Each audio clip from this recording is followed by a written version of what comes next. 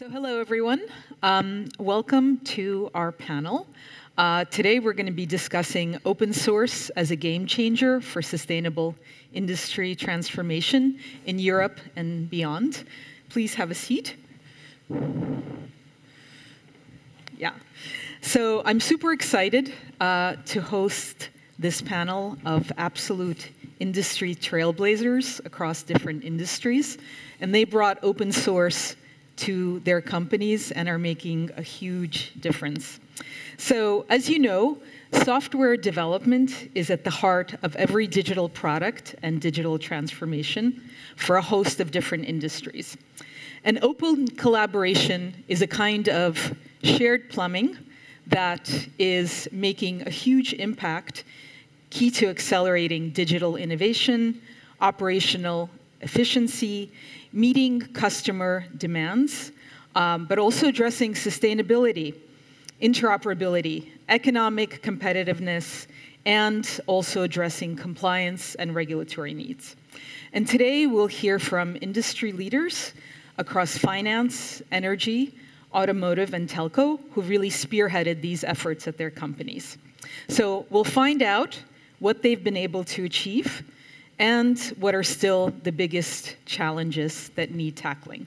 So with that, I'm going to get everyone to introduce themselves and discuss a little bit about where they are in their journey, and then we'll kick off a discussion. So Lucian, I'm going to start with you. Good morning, everybody.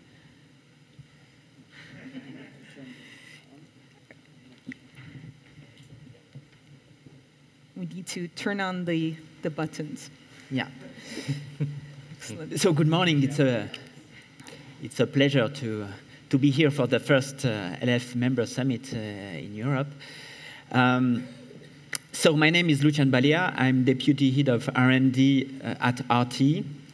So my company RT is a power transmission system operator in France. So we operate, we maintain, and we develop the largest high and extra high power grid in Europe. And our mission also consists in ensuring a balance between power supply and power demand in real time. And why am I here? Why an unusual company in this open source ecosystem is present today? Well, actually, today, RT is confronted to huge transformation challenges that are resulting from the need to decarbonize our economies and society.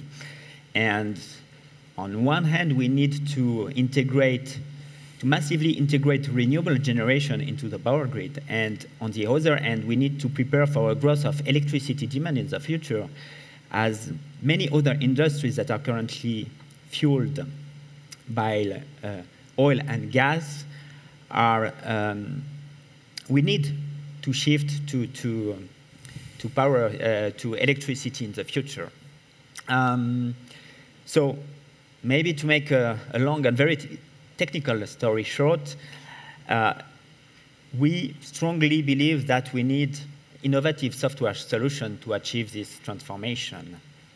And our digitalization roadmap has been inflating in the past years, in the past months and years, and we are facing significant challenges with our digitalization roadmap that is under time pressure, that is under resource pressure, that is under pressure for innovation. So basically, that's where we came to open source, actually. We got really inspired by the telcos industry, and we learned how this industry leveraged the open source model to boost, to accelerate their innovation. And we decided in 2018 to take the plunge. So our open source journey started at that time, 2018. So we are quite new in the open source landscape. And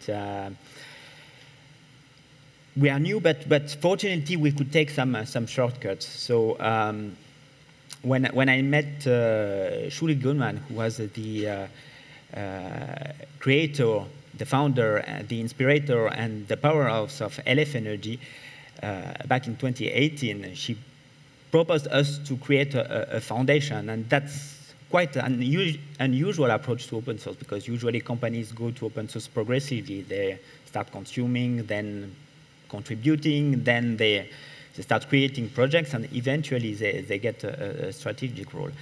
And on our side, we just decided to start creating a foundation, and that seems quite naive, in fact, but if I look backwards, a few years after that, I can tell you that this was a really successful move.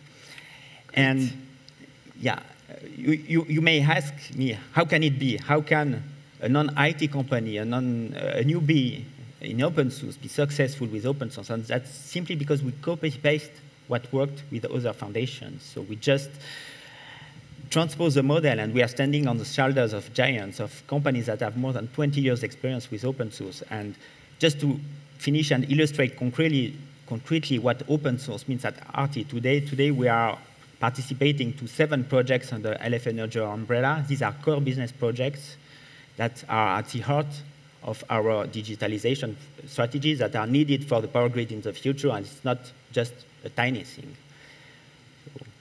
Great. We'll pick up on that. Yeah. Thank you so much. Philippe, telco was the inspiration, so tell us about your journey. Okay, so nice to be here with you. My name is Philippe Ensarguet. I'm VP Software Engineering at Orange. So basically, Orange, we are a telecom operator. We are thinking, building, deploying, and operating, I would say, network for countries for retail market, but as well international backbone for B2B purpose.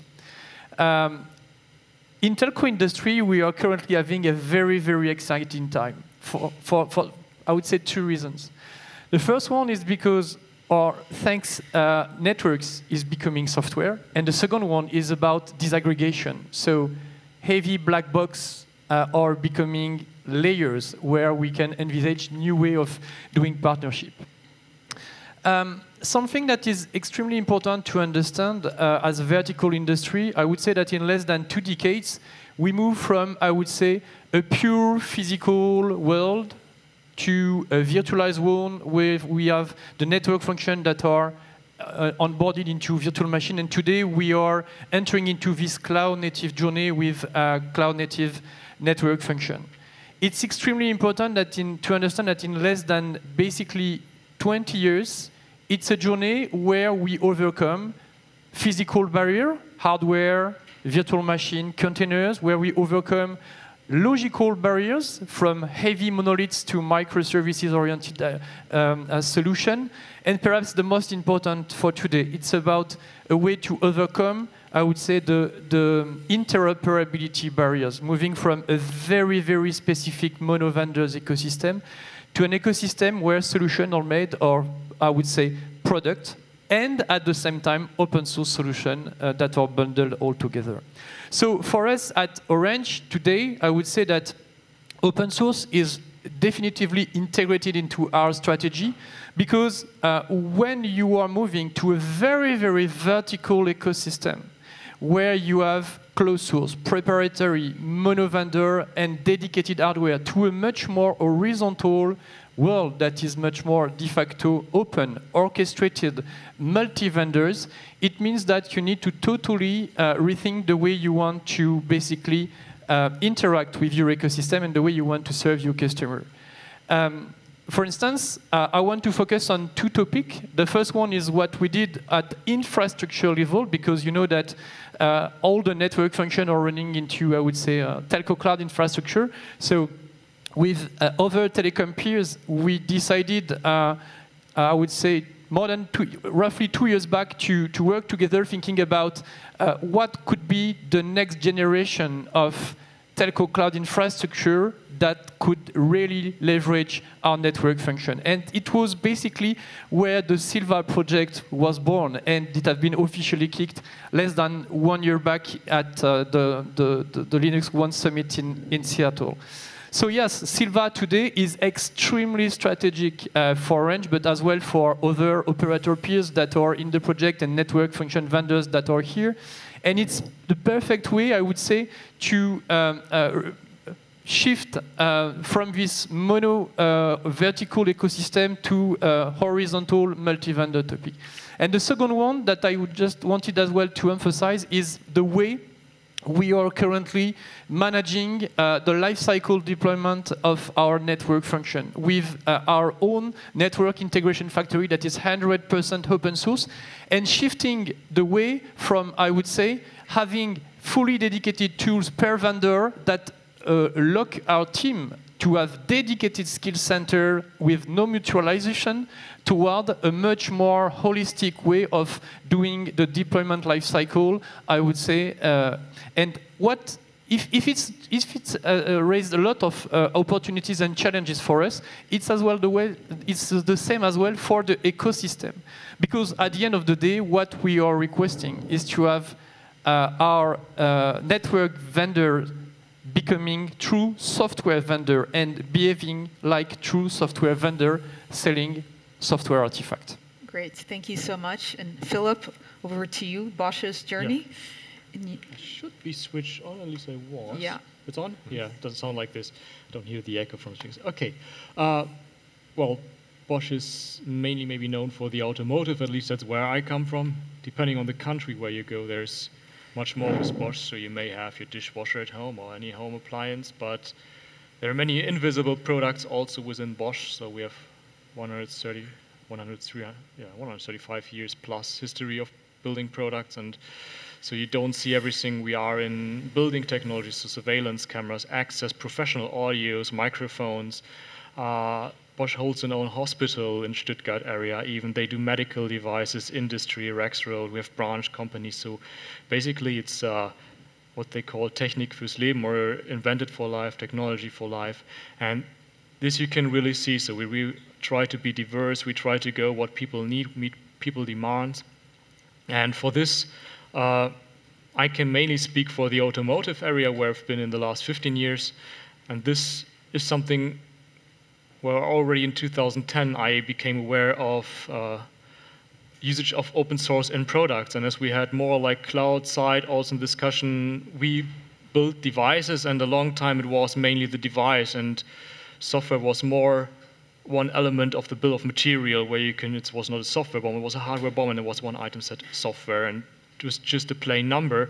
And if you look on this bill, it was a high number, and it was a high cost, and you start looking, how do you get these costs down, and you start investing and see there are chances that you don't have to develop everything from scratch on your own, and you start consume open source. So that's the first thing, but you will always figure out, oh, there's so much more to do, because suddenly it never gives you 100% fit. So you go the next stage and start with a first contribution, because you just say, okay, I give it back because maintaining the patch locally is heavy. And then you figure out, oh, there's something cool to collaborate with. You may contribute more in a project, take a maintenance role. We don't have too many maintainers actually in Bosch, but at least some projects are maintained by Bosch engineers as well. And then we even kicked off a lot of projects from the last 10 years, 15 years. And yeah, as a preparation for the panel, I also just check what has been there before, and you see that there are traces 2009, 8, 7, 6, so there's always a track where you find open source. And it's not only on the device side, so we get more into the server sides, the demands, our cars get connected, IoT devices. There was a brave idea to basically have every single device connected, which is produced by Bosch in 2030 timeframe, more or less, and just gives you just sheer amount of infrastructure demands. So here, we never find a way around open source. We don't want to, and we want to use it more strategically, because it can just help us to manage this maintenance part, the commodity. Because if you sell a phone in the past, you sold it, it takes 2 years, it gets 2 years updates, and then it's basically out of life, and it's good because you buy a new one. If you think about a car, you have 10, 15 years of lifetime, and just, I checked back, there was 2018 car line releases which still got released on a 2.634 kernel, because it's based on hardware which originally there in 2010, so you can see that's when it starts operating, and you will see it another 10 years. So basically you have operation time from 2010 2030 and beyond, so 20, 25 plus years of devices. And we see this in the various industries of Bosch. Great. Yeah. Thank you for that intro. And last but not least, Mark, morning, representing financial services. Yeah, morning everyone. So I'm Mark Lane from Lloyds Banking Group. I'm the head of the Software Engineering Centre of Excellence.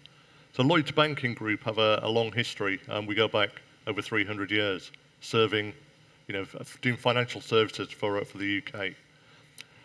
We've got a big customer base. We've got 26 million customers, and of those, 20 million are now digital customers. 10 years ago, that was 10 million, so we've doubled in the last 10 years. And to give you an idea of the transactions, we have 26,000 logins every second. That's every second. So that's what we've got to deal with. We're a heavily regulated industry in terms of finance, so security is incredibly important to us. I'd say in terms of digital transformation, we've probably been doing it for quite a long time. If we look at it in the real sense, we could probably go back to 1968 when we sort of put our first computer into the branch network and the first ATMs for our customers in 1972. We started to look at open source in around 2013. Because of our concerns around security, it was something we struggled to sort of open up to, I would say. But we certainly went all in 2013, and we put our first applications into production with open source in 2015. It's been a massive enabler in that time, really, certainly around DevOps and machine learning. They're sort of two areas that without sort of utilizing open source, that rapid progression that we just wouldn't have been able to do. In terms of strategy, we sort of focus around sort of three areas. So we've got sort of growth, focus, and change. So how we grow our business, so that's where we sort of do new things. That could be an acquisition, another organisation, or new features, new functions. Change is how we sort of, or focus is on what we do today well and how we can improve that. Then change is sort of that operational side of things. How do we develop talent? How do we do things like that? That's really important to us as well. But we have a North Star where we want technology now to be part of our DNA. And that's our sort of new strategy in terms of our tech strategy. We want to become probably one of the best fintechs in the UK, and that's really important to us. So we're certainly changing, and we're sort of aligning technology and business together, which is a little bit different to how we used to be. The business used to drive, whereas now we're a partnership, and we collaborate, and that's made a real big difference. In terms of, I'd say, focus around open source today, Kubernetes is very important to us. We've got a lot of applications, 3,500 applications, which is a lot, too many. We're trying to containerize where it's right to do so, to improve those things that we're not probably going to do a lot with, to make them more efficient. Backstage is also another area we're looking at. We want to ensure that developers have, I guess, an area they can go to find out where they can access the services that they need to do their job. That's really important to us. And data is really the big thing. The new oil, as people are saying, we need to understand our customers better and be able to use that information to provide better services for our customers. We're very new to LF and also Finos. We joined earlier this year. And that was because, we recognised that to get to our North Star, we've got to leverage the capabilities of open source. That's the only way we're going to do that. It's so important to us. So we wanted to be part of the community, and we've already benefited from that. This year we've created an open source program office, and that's not something we'd really thought of without the help of Finos particularly. One of our values as an organisation is sustainability. We're really driving that in terms of how we as an organisation and how we finance sort of green organisations. So that's something as well that's very, very key to us going forward. Awesome.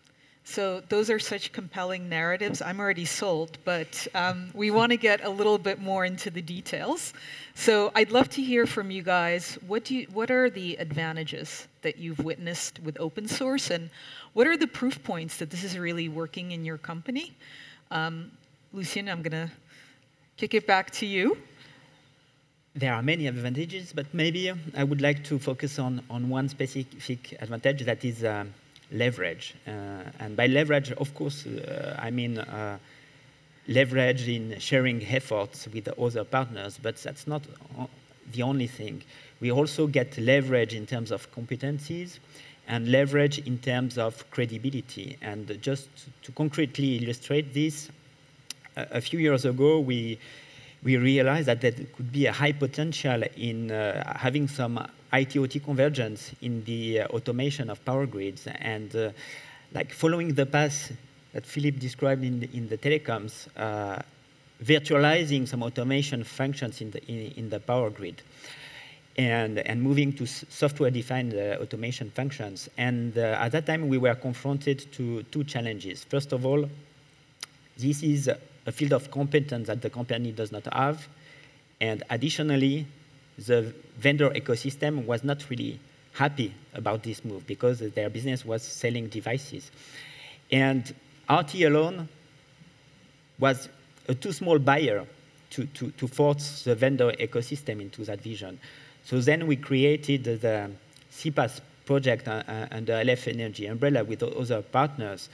And what we are seeing today, first of all, Savoir-Faire Linux, who is present today, announced this summer that they have developed a commercial offer based on CPaaS. So they are now investing in the project, a leverage in terms of contributions.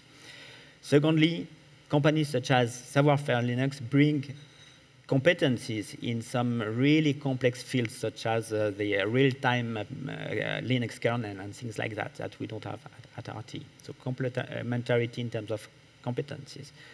And thirdly, progressively, all our vendors turned back to us and decided to work with us to see how their portfolio could evolve to software-defined solutions based on the technology stack that we are working on. So we gained huge credibility and impact through this open source model that we would never have had as an individual company, in fact. So fantastic. That's one illustration. Okay. Philippe? 100% agreed with what you said, Lucian. Perhaps I may add one on a specific topic, and highlighting what I introduced with the Silva project is the way basically industry and companies are able today to partners.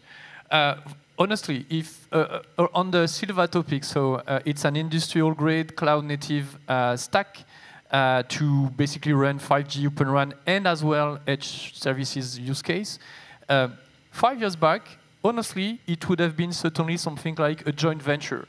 So when I'm hearing joint venture, in my head there is a little sound saying legal process, boring.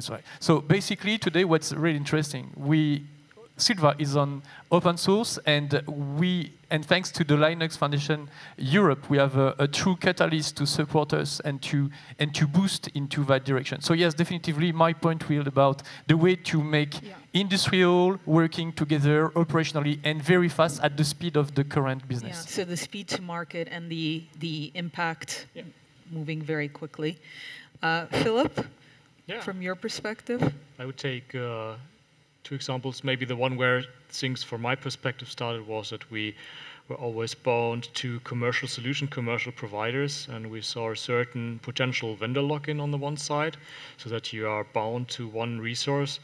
And the other thing is, as we had a high volume, low cost market, we wanted to see how we can get a benefit paying less royalties per piece. And this opened out an environment with Linux, for example, to just benefit from this a lot, and to also learn the openness, because before we had problems in looking into systems, and in this way, having it open source, we could dig into something, really go into drivers, modify something, improve the hardness grade of it, and all on our own, and by learning a lot of things. And this helped us to get it prepared for open source business, so that we know also how to follow all these processes, because there is still, even if you are operating in an openness, you need to make sure you comply with license, you need to check that even if you hold intellectual property, or you need to respect other intellectual property rights, what do you do with it? You're getting much more exposed. So this is the one thing, but you feel that the people really love to collaborate, to have the openness, to be in a discussion. And this helps us now in the recent time, because you mentioned it also, that there's this software-defined industry coming, and we talk a lot about software-defined vehicles, and suddenly things get connected. So it's no longer a single supplier who is responsible for the device, for the software stack, up to the application, just get a little modified at an OEM. So we collaborate with different companies, and the boundaries are getting much weaker. So we suddenly are interacting with cloud services. We have digital identities in the car. We have a wallet in the car, app stores. And what I really like, I saw a recent example when you think about an adaptive cruise control, right, where you typically have an algorithm which is safety, functional safety related function. You keep a certain distance, but now you could make use of new ways of open technologies, and you need to be very careful, of course, in your design how to do it, but you could respect weather data, street conditions, you can get the environmental data around, so you may even see, oh, it could be slippery, it could be wet, and by this you adapt your algorithm, and you can become a more safe way of using all these technologies, and yeah, getting the boundaries together. So this is something really... the flexibility of the learning car, yeah, right? That really. You don't know exactly what the needs will be, but open source software is going to help you and this creates standards, right? So you have standards and a way of exchange and an open way of exchange with others, because you have many companies involved rather than single ones. Awesome. Yeah. Thank you so much. Mark? Yeah, I agree with everything you've said. Again, for us, definitely sort of that speed and pace of change that open source enables is very important to us, but also cost. It reduces your cost. You can get into some new technology very, very rapidly. I think another aspect of it is also around as an organization, you start to change how you operate. And we're trying, we're doing more inner source, we're doing more hacks, we're just working differently. And what that does is generate enjoyment for engineers. We have about 7,500 engineers, and they enjoy work more when they can contribute and they can work in a different way. The things they're used to when they come into a large regulated organization, it's very different for people. It can be quite hard. And now as an organization, we're changing, and we're starting to operate in more an open source way within the organization. I think that's important as well, because it makes happy engineers, and that makes better engineers. Yeah, so a real kind of fuel for talent development and innovation. Absolutely. As well. Awesome. Okay, so we're going to move to the harder part, which is what have been kind of the challenges that you've encountered, and how have you gone about addressing them? So Philipp, we'll start with you. Yeah, so one challenge which we definitely have in automotive is still that it's a very IP-driven business. So there's a lot about things about intellectual property. You do have smaller devices which you develop on your own, and to really bring this forward into a collaboration to work and to contribute is something which is a major challenge we still see. Also, doing the first step, right? You're giving something away, so you say, I give something here, and then a certain fear of who will follow, if there's someone is following, and even if my major competitor is sitting in the same environment to me and would be a partner in this project, you still don't know, will this person really bring something in? Am I giving away something which creates direct benefit? But this is just something where you just see half of the picture, because you see that your competitor is sitting there and wants to achieve the same thing as you want to achieve, and there's a lot of things which is differentiating, where you have core knowledge, but you have a very solid base, and you need to face same demands like we have 20 years of maintenance, as I said, so we need to challenge this, and we cannot handling CVEs or the regulations in connected environments, because we have... So essentially you're sharing the burden and investment. Yeah, sharing the burden. Making. This is something which, but to go this first step, to the major challenge in there. And the other thing, with the software-defined vehicle, we may see a little bit of shift in there, because it's no longer the core technology which you try to give away, but you see things which you're not experienced. You're not experienced so much in automotive with cloud-native technologies. You get new partners in, you see someone coming from different layers, and then it suddenly starts to say, oh, I'm talking to someone who is an expert, and I can share some my concerns, my problems, and that starts to enable this and attacking this challenge. So here really this connectivity with this really radical change also give the possibility for more collaboration, for more environmental exchange, regulatory exchange, Great. and sharing problem spaces. Thanks for sharing. Lucian? Yeah, maybe the major challenge that we faced is the cultural change and the governance change for our software project.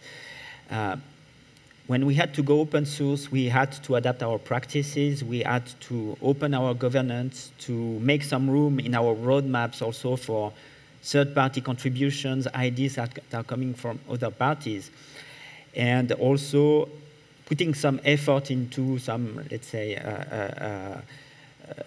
documentation, proper documentation practices, etc.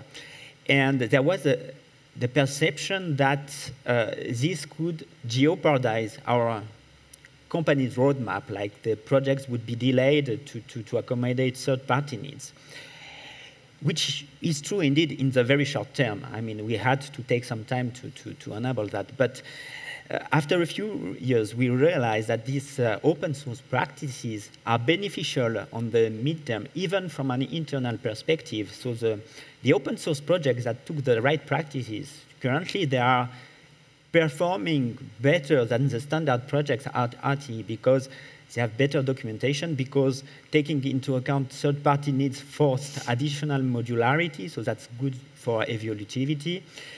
And also internally, these practices helped collaboration with the internal stakeholders of those projects. So that also, and that's not surprising actually, because we are talking about inner source that is just adopting the open source practices to improve the efficiency of internal projects. So that's some serious challenges. Serious challenges, but yeah, it turns there to be successful. Mark. Security. Yeah, Okay. I think we're running out of time, but security is a big issue for us. Also if we introduce a change that impacts some of our applications, when you've got 26 million users, that would have a catastrophic effect on our business. So we have to be incredibly careful what we do. But saying that, open source, we're more comfortable with that. We've seen the benefits of being open source and actually being more secure because of the community. So it is a positive, as well as in the past it's been a negative, but we have to be so careful in that space. Great. Thanks for raising that. And Philippe? Very quick, perhaps two more on this. Fully agree with the security one. I may add the trust, because without trust it's extremely complex to implement the services. But what's done by the OpenSSF is honestly extremely interesting, with the SALSA, with the signatures, how to manage the provenance, dependence, and so on. So very, very important for us. And perhaps the last one, and it will be perhaps a controversial one, but how to make this ecosystem sustainable from a funding standpoint. Because when you are basically about 90% of your software stack that is based on open source, and you don't spend €1 supporting the ecosystem, how it can really work. Okay, great. That's important to raise. I'm going to extend the panel just very quickly, because the last topic I want to raise is super important to everyone in the room, which is, how have you seen open source also drive sustainability and social impact? And if you could keep your answers really short and crisp, I think that's important, and perhaps we can have deeper conversations over coffee about how you're going about it. But Mark, I'm going to start with you. Yeah. So sustainability, I think, is important to all of us. We recognise, and it's one of our values, key values for us. I just see, as a community, it's probably one of the biggest things that we can enable. When we look at something like Kubernetes, we can make it more energy efficient, and the impact that has globally is massive. So small changes can have a huge impact. So that's why I think, as an open source, it's got to be one of the leading drivers for sustainability and technology. And accessibility, also, you guys are addressing? Definitely. Again, accessibility is, with a big customer base, we've got to ensure that everybody can get access to our applications and the services that we provide. So we've got to explore all the possibilities. Whether that's the sort of virtual reality or augmented reality, everything. And I think open source, again, is a key area where we can sort of drive rapidly into those areas and make changes. Thanks for setting that example. And testing as well, sorry. I always forget to mention testing for the people that are... Philippe? But yeah, that's the other side. Yeah, very quickly on this one. So, for instance, on the Silva project, we have a dedicated sustainable working group. And here the idea is really to basically got the measure, because if you don't have the measure, you don't understand where you stand. And of course, telco is an, I would say, energy-intense ecosystem and business. So we absolutely need to leverage this. And the idea is to orchestrate the workloads. And you know the famous quote, network with people, network, sorry, follow people. So we need to switch on or switch off appropriately regarding the number of people who are currently on the network connected. So yeah, sustainability. Well, thank you for making that paramount. That's really important. Philip? Yeah, I would take it more as a social aspect. So I see that often the driver is the cost. I mentioned it several times now, and I see if you always go for the cheapest solution and if you always try to find a way not to pay for something, it can never be sustainable and can never be showing social responsibility, because the person behind need to get money back and need to get it financed, whatever the person does, and you steal from someone if you don't give back anything. So that's my personal view on this. Cool. Lucian, the last word is yours. Well, I think I can be very short, because sustainability is at the heart of LF Energy, and this is the North Star principle of the foundation. And since I will talk about LF Energy in the next session, maybe I can elaborate on this at that session. Awesome. Thank you so much, guys. An important narrative that you managed to communicate quickly. I think we could have gone on for a lot longer, but we have the coffee break coming up, so I encourage all of you to engage with these guys, because they're really at the forefront and doing an amazing job. Round of applause for our panelists. And